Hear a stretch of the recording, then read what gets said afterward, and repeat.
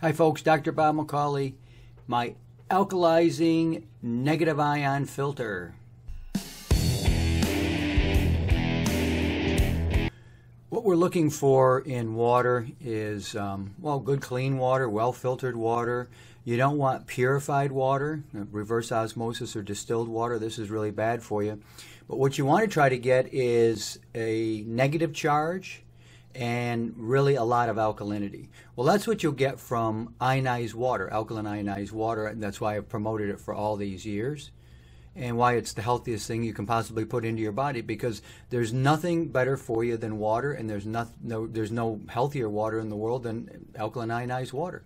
Well, you can achieve similar results, not the exact same thing, because there's really nothing like a water ionizer.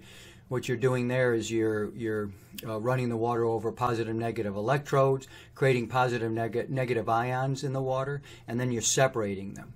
So the negative side is what you drink. Well, you're not doing the same thing with this kind of a filter, but you're getting similar results.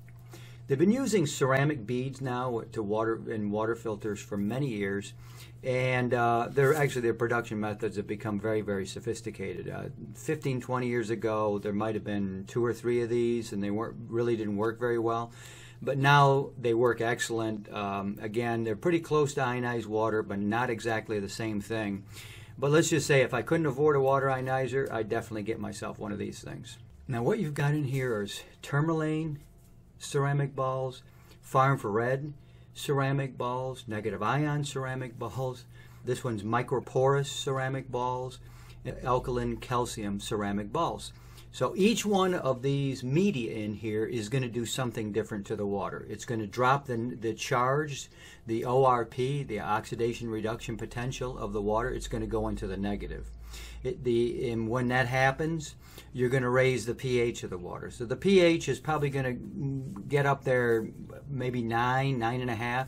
I don't think it'll get as high as 10, but somewhere probably 9, 9.5, somewhere in there. Your negative charge, again, it always depends on your source water, but it's going to get down there about 200, maybe 250, maybe 300. And then you're going to see a lot more hydrogen in the water if you're actually able to, measure the amount of active hydrogen in your water. You'd see that go up to probably 300 to 400, somewhere in there.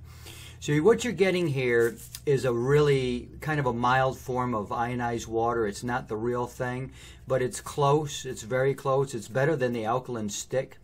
I've sold this for years, and this is, again, it's just like a travel stick. You can take it around, put it in your jug, and drink your water throughout the day, and it'll give you kind of like a very, very mild version of ionized water. Improves the water, it makes it more alkaline, it drops the charge in the water, doesn't go into the negative.